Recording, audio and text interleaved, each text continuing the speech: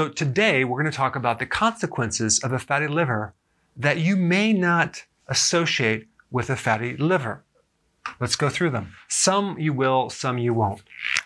When you have a fatty liver, your inflammatory markers go up, not just in your liver, but through the entire body. The problem with that is it will increase a condition called insulin resistance, okay? So then that's going to increase more insulin. So insulin is going to create this problem, but then this problem will create more insulin through creating this condition called insulin resistance. If the inflammation is there too long, chronic inflammation in the liver, you start developing scar tissue of the liver. It's called cirrhosis.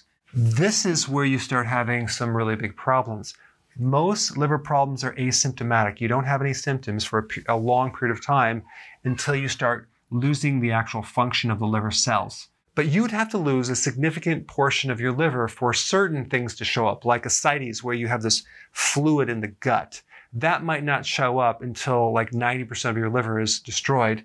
But the problem is that this can be brewing in the oven without you even knowing it. A real good way to know if you have a liver problem is just look down and see if you have a gut. If you do, that means you have a lot of spillover or fat or visceral fat that's spilling over from the liver because the liver is already filling up with fat. That fat then causes inflammation and eventual scar tissue. So the point is that you want to understand what's happening so you can change a couple things in your diet so you can actually reverse it, because you can if you get it in time.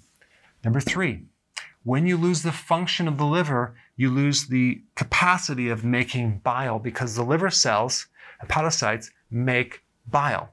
And bile is necessary to dissolve and absorb the fat-soluble vitamins.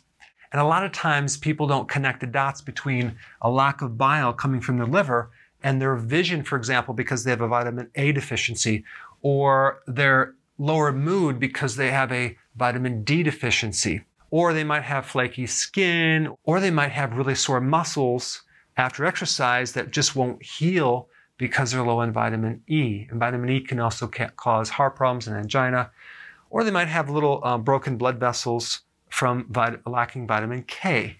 And that all can come from this right here. So when they consume those vitamins, it doesn't really work because they don't have the bile to help dissolve it and pull it into the body. So they also are not absorbing omega-3 fatty acids. So this will show up in inflammation. So they're taking their fish oil, but they still have achy joints. They still have pain in their body.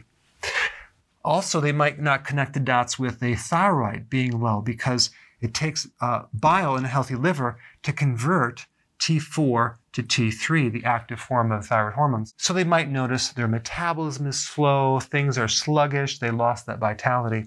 What happens when you lose the capacity of the liver, you increase more toxins because you can't eliminate the toxins with the help of bile. You also start holding on to more estrogen. One of the functions of the liver is to help get rid of excessive estrogen and cortisol. So if you're holding more estrogen, you can start developing really soft skin and lose your body hair just from this alone. This is why right here, because the liver is losing function, or increasing cortisol and you're always stressed out. And number 4, a fatty liver will decrease testosterone. So some people take the bioidentical hormones, but the real problem is coming from the liver. Number 5, they start developing metabolic syndrome. Might be pre-diabetic or diabetic, high blood pressure, high cholesterol, and they're focused on the heart, not the liver. The liver is the cause, the heart is the effect. Belly fat, that's the number 1 indicator for a fatty liver, and heart disease, as I mentioned over here. So there's 3 big things that cause a fatty liver, and one is called de novo lipogenesis. This basically is the conversion of carbs to fat in your body. So when you do a high carb diet, okay, you start generating a lot of fat that starts depositing in your liver. I put a link down below for more information about this, but people with a fatty liver need to be on a low carbohydrate diet. Also, the fructose, the high fructose corn syrup, the corn syrup will create a fatty liver faster than any type of sugar. Alcohol will do it as well. Now, there are 2 nutrients that are essential for a fatty liver. One is choline, because choline helps dissolve fat, especially on your liver. And by the way, egg yolks have choline and vitamin E. But don't get the synthetic version. Get a natural version, a complex that has half tocopherols and half tocotrienols. Okay? Very, very important. This has been known to significantly reduce inflammation in the liver as well as in the arteries, and also decrease the formation of scar tissue, which eventually turns into cirrhosis. But don't even think about taking these two unless you first get your diet corrected.